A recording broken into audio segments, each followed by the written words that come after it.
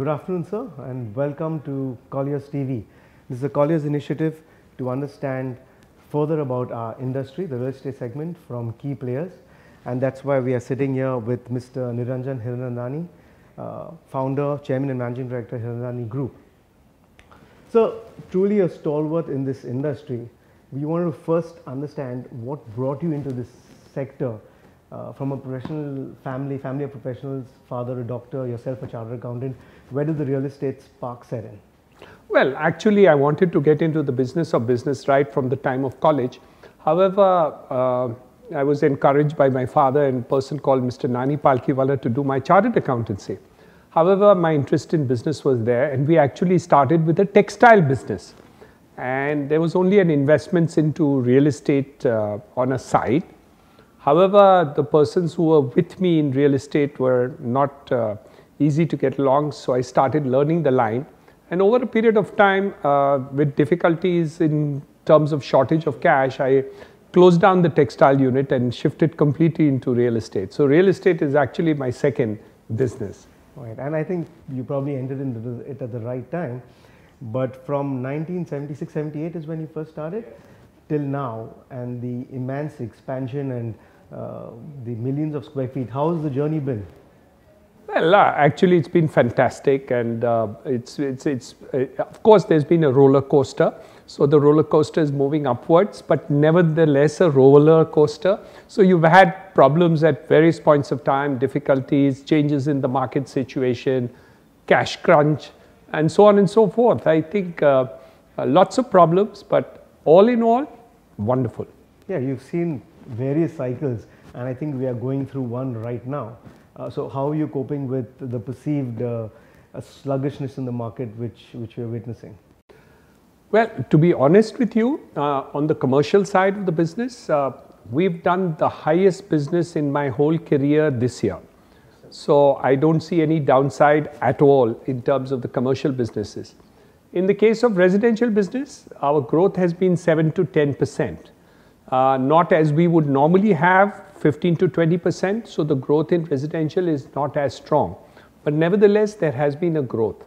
So all in all, I don't see much of a problem as far as our company is concerned. But yes, overall the markets are stressed, and I think the stress seems to continue a little bit more even now. So your continued growth, would you put that to the brand name which you've got, your zest for excellence, you know, your architecture, your landscaping, the brand which you've created, not only your quality but even your timely delivery? You think that has a big impact in today's market on the customer? I think it does. I think the customer seeks more transparency. The customer seeks more commitment. Customer sees more long-term understanding that the markets are really, and you're going to make products which are the highest of quality that is possible.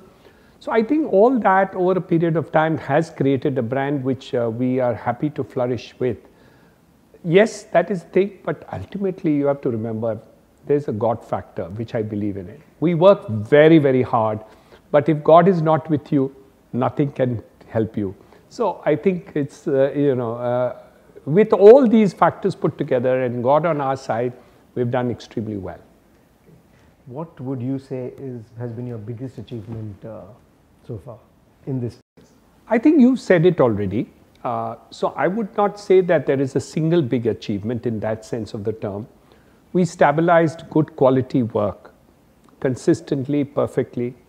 We're trying to see that we deliver things on time. We went ahead to see that if there is anything wrong with any of the apartments that we have created, we rectify them. We were the first to see that we gave guarantees for waterproofing and plumbing over a period of time. Also the fact that aesthetically we made the best architecture, and which stood out completely. So I think it was not one thing, I think, which really causes us to win the story, but it's a lot in all of that, and to do it consistently. You know, it's all right to say I made one good building or 10 good buildings or 5 good buildings. It's another thing to say you made 500 buildings and all of them are good, and you consistently try to deliver honestly to the customer. Yes, we made mistakes. Yes, we've gone wrong. Yes, we have had problems. But it can never be said that we didn't try and that we were not honest and that there was no genuine effort on the part of us or the company. So I think all that has really helped us to convince the customer to come back to us. Which is a big challenge today because customers today are much more well informed. It's a very dynamic market we are into, and satisfying the needs of customers is a challenge, but you've managed to consistently give them what they want. So is there a lot of time which goes into R&D to make sure that you're building the right products for the customers? Of course, I mean, there is no doubt about it that we do a lot of R&D, we do a lot of study, we're constantly looking at new materials, we're looking at new design, we're trying to see that there is a long-term material interest, it's not that you just create this material for show, it must also last. There must be a lasting endurability to the product that you created. So when people come to us and then they tell us, none of our buildings leaked in the monsoon, that's a big story. The plumbing doesn't leak, that's another big story. But overall, we try to give lots of other additional benefits which other people have not even dreamt of. So in our townships, we'd have a school, we'll have a hospital, we'll have gardens, we'll have children plays areas, we'll have clubs, swimming pools, malls and stuff. So we give a holistic quality of life second to none. But all in all, it's customer driven. We'd also like to understand a little more of Hiranandani Communities, which is your new entity and seems to be going through an explosive growth right now. So would you just tell us what are the plans for that? Well, in 2005, my brother Surendra and I, the co-founders of our Hiranandani group, we decided that the few new projects outside Mumbai we should do separately, just as a succession planning. Second part of it, we took a further step in 2015 that we said all new projects that we do, we will do separately as families. But we still work together in many of the old projects, including Powai, including Thane and all the others. So all in all, we made that together. But we started separately too. So one of the divisions which we have started separately, which I have started, is Hiranandani Communities. Yes, we've had a lot of projects that we have started and we are planning to grow both in the residential, commercial, retail and township areas. In fact, we are also looking at an industrial township this year. So the growth has been tremendous, and in this year itself, we can say that the expansion has been explosive. So this industrial township, is that going to be in Bombay itself? No, in fact, it's in your town, Pune. Oh, I see. Okay. Right. I heard about that. And you're also playing a major role in GIFT City. Yes, that has been actually a kind of a flag bearer for this year.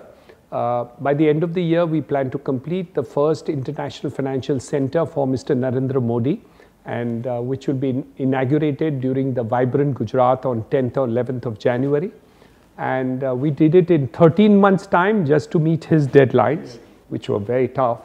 And it's going to really make a paradigm in terms of the financial center shift to Ahmedabad in terms of international exchange. So they want, Mr. Modi wanted a competitive position for New York, London, Dubai, Singapore, and now Ahmedabad. So this center is coming up in the second week of January, and we are really looking forward to it. It's a challenging buildings, and there are lots of exciting things going to come up, including the fact that Bombay Stock Exchange is setting up an international stock exchange at GIFT City in our building signature. Oh, interesting. Yes. So is Ahmedabad slowly going to replace Bombay? No, I don't think so. And I don't think the intent is that. But I think they do want to set up a flagship in terms of putting up the international stock exchange, also to set up the international financial center.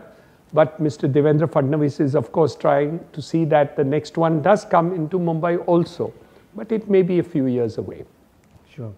So where does your energy levels come from? In addition to being an active member, and every time I come to your office, you're involved in various meetings, whether it's design or sales or construction, but you still find time for CSR, you still find time, you're on various bodies, you've helped draft the SRA policy, the ULC. How do you manage all that? Well, I think if you love something, you can get it, you know, and I think I love my work and I love doing what I'm doing for 35 years. And I love all the other activities too. Incidentally, I also run 17 colleges, I run 8 schools, 2 hospitals, and I'm a trustee of 3 temples. But what I want to say is that I think if you love what you do, there is no limit to energy. And the moment you, you know, get into something which you don't like. So I love my work, I love construction, I love the creation of projects. And I think that itself brings you enough energy to really do it. Sure. Before we wind this up, I would like to understand from you, all of us, various stakeholders in our industry, what can we do to make it better? We are still far behind most of the mature markets, at least on the real estate front. So what are the initiatives all of us take, whether it's the government, developers, consultants, stakeholders, various stakeholders, what can we do to ensure that we really get there? I think there are 2 major factors. We talk about the needs of human beings, roti, kapda, makan, but the fact is that makan is not available. In fact, in the richest city of India, Mumbai, more than 55% of the people live in jhopatpattis and slums. I think this is a failure both of government and private sector, because neither the government nor the private sector has been able to really overcome the situation, whether it's government driven or private driven, but I think we need efforts now to solve the problem at both ends of the government and private sector. We need to make this a housing revolution. We need to do in the next 5 years, as Mr. Narendra Modi has suggested, to see that there is affordable housing for all.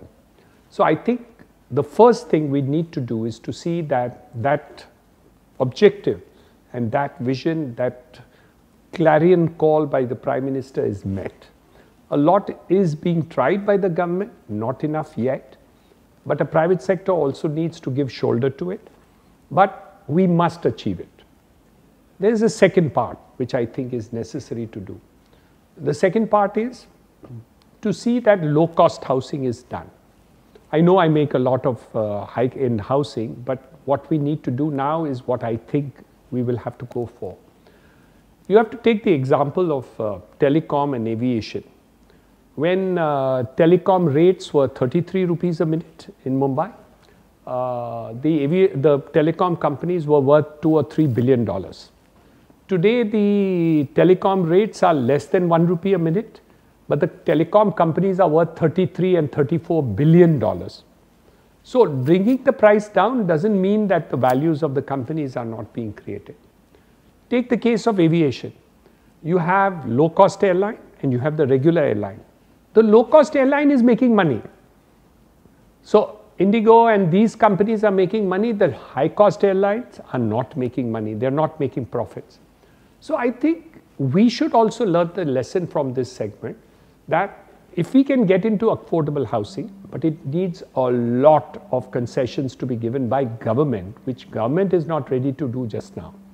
If we can partner with government in the case of low cost and affordable housing, it will be not only good but profitable, and it will meet the needs of the people and people will bless you.